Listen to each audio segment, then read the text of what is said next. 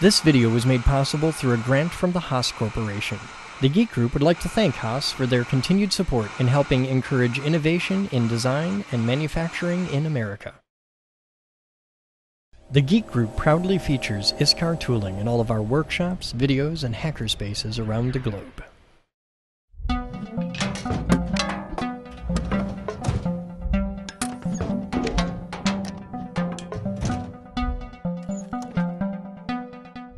Hi there guys, I'm Chris Bowden. And I'm ISCAR Rick. Welcome to the Geek Group. In today's episode, how to load and unload tools from your machine. This is one of those thrilling, complicated ones. It's a tough one. But this is actually kind of cool on this one because we got the carousel. We got the carousel. And you have to put the tools in through the spindle in order for them to go into the carousel. You can't just climb up on the side and load like 20 tools. No, you have to do it. Yeah, they go through. It's the proper way to do it. It's a system. It's a system. Okay. And the system works. There's two buttons for this. Yep. There's the one out here, there's the one in there. That's correct. And you can't do this in software or anything. No. Okay. So how do we load a tool in the machine? Well, we need to be in handle.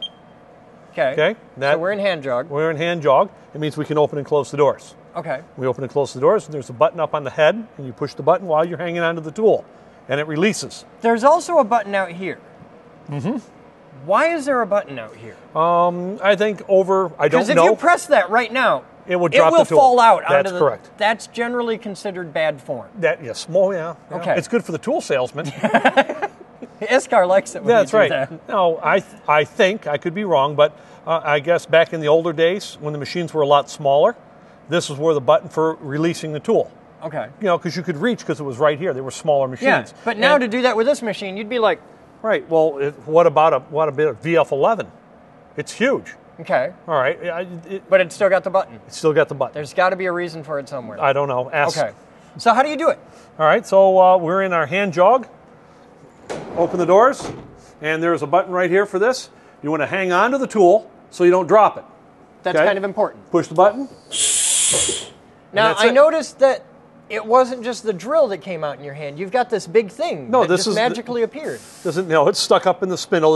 What is this and what does it do? This is a Cat 40 taper. Okay, because this is a Cat 40 machine. But these come in different sizes. Yep. And pretty much all Haas machines have some kind of tool 40 holder. or a 50. Okay. Yep. So, but this is a tool holder. That's correct. That holds the tool. This particular tool holder has the taper here. Yep. It's got this part up here. That's a retention knob. And then we've got this down here, this changes a million times. But from here up, it's pretty much all the same. Yes. Okay. For this size. For this size. Now, when you put the tool in there, when I press this button, even without a tool in there, right, something's happened. There's a big long rod with a bunch of diaphragm springs and a claw, if you will. Okay. And that claw comes down and opens up. All right. And when you release the button, it grabs them and sucks it up. Okay. And these spring washers hold it in place very rigidly against the taper. So this taper here, this angle, Yep. is a very precision angle. This is a Cat 40 Yep. tool holder taper angle, and there's math for that. But this is the same. Any Cat 40 tool holder will fit in this machine. That's correct. Now there's also these two dogs. Those are the drive flanges, dogs. Drive dogs. And these match on here. That's correct. So that's what drives it. So if I put this in the machine and those are facing, let's say, front and back, and I've got this left and right, it won't go in. It won't go.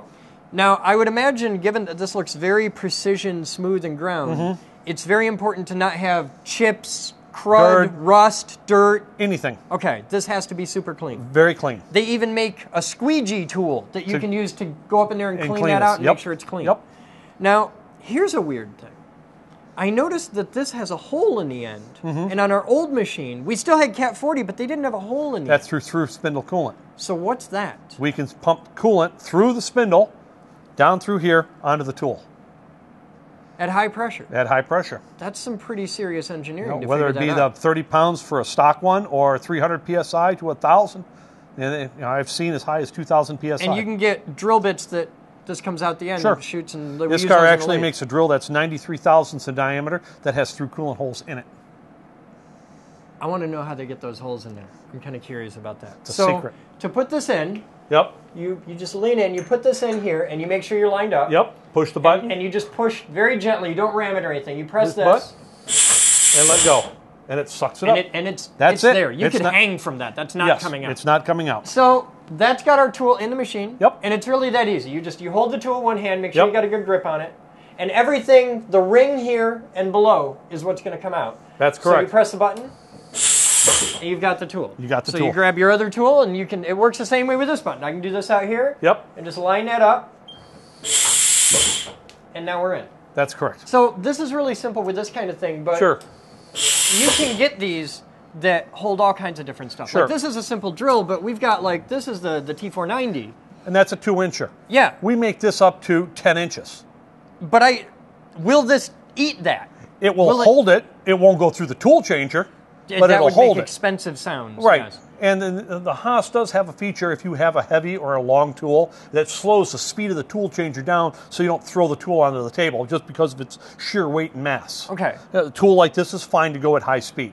Okay. But as you get into larger tools, you got to make sure that they fit through the tool changer or you're going to have to hand load them and unload them. How do you know the limit for what you can stick There's to specs in the book for what it'll take. Okay. So Yeah, there's if a weight limit and a diameter and length limit. Okay. You just read the specs, and if it fits within there, it'll go through the tool changer. Okay. Yeah, as simple as that. But it's something to be aware of, that it is quite possible to put tools in here that you can't run through the changer. Exactly. Or that might, with a big giant one, this will spin that, and there may be some crazy operation where you need that big 16-inch cutter in here. But Yeah, that's highly. if you spin that up to speed, it's going to get ugly fast. Yes, a little common sense goes a long way. All right, so that's that. Yep. And there it is, a T490 in the spindle. That's awesome. Yep. All right, I'm going to put us back to our drill because that's what they're using for the program. Got it. So I'll take this one. You can have that one back. And now, is there a lot of things in the machine tool world are little rituals, like habits. One of the ones that I've seen a lot of guys do is when they pick up a new one of these, they just wipe their hand around it. That's just good like practice. that. Yep. They just go like that and then stick it in the machine. It's good practice. Now, how delicate is this? Do you have to be careful when you stick that in there, or can you just? Well, you don't want because it's like bumping against the sides. You don't want to bump it because if Okay. you dent it, that makes an imperfection that will show up in the run out of the tool. So you want to be a little careful when you Sure. put that in there, and then. Okay. When the tools are in the spindle and they're doing what they're designed to do, they're very robust. They take a tremendous amount of heat and pressure and pounding. They're very good. But when Okay. you take them out, they're actually rather fragile. When they're in their environment, they're tough as can be. Okay. But when they're laying, you can set this on the bench and chip an insert. But you can set it up in the spindle and take a 30 horsepower cut. It doesn't care. That's one of the things I've noticed is with stuff like this right here. Finished shred end mill. Yeah, I can put that in there and hog out P2 all day long. Sure. Tough steel. Yep. But if I drop this on the floor, It's 2 pieces. yeah, it's garbage Yep. instantly. Yep. And it's You just have an to be interesting delicate with concept. them when they're not in the machine. Okay. When they're in the machine and they do what they're supposed to do, they're phenomenal. So when it's not in the machine, it lives in the nice little rack that they provide for you Oh, yes. on the side of the Yep, machine. that's a good place for them. All right, so that covers pretty much everything there is to know for just putting The tools in and out of the Yep. machine. There's more to it for setting tools up. Yes. And especially for using the tool changer and all and that. everything, yes. But we'll cover that in future videos when Next we get one. into the tool changer and the setting up of tools Sure. and stuff like that. Okay, Yep. cool. Well, we want to thank you guys for watching. I'm Chris Bowden. I'm Iskar Rick. And as always, we'll see you next time. This video was made possible in part by Mastercam, whose CAD/CAM software provides the base to all code generated for Geek Group CNC projects. The Geek Group would like to extend our deepest gratitude to the Gene Haas Foundation for making this program possible. Thanks to their generous contribution, we are able to train and inspire machinists all around the globe. Operating the CNC machines in this video risks personal injury and mechanical damage. Hazards may include electricity, untrained operation, airborne toxins, flying debris and noise, fire and explosions, poor shop upkeep, sharp tooling, projectiles, loose clothing, inadequate clamping, automatic operation, automatic tool changer, unsupported bar, over-tightened steady rest, lack of enclosure, and impact. This video was made possible by a grant from the Future Girl Foundation.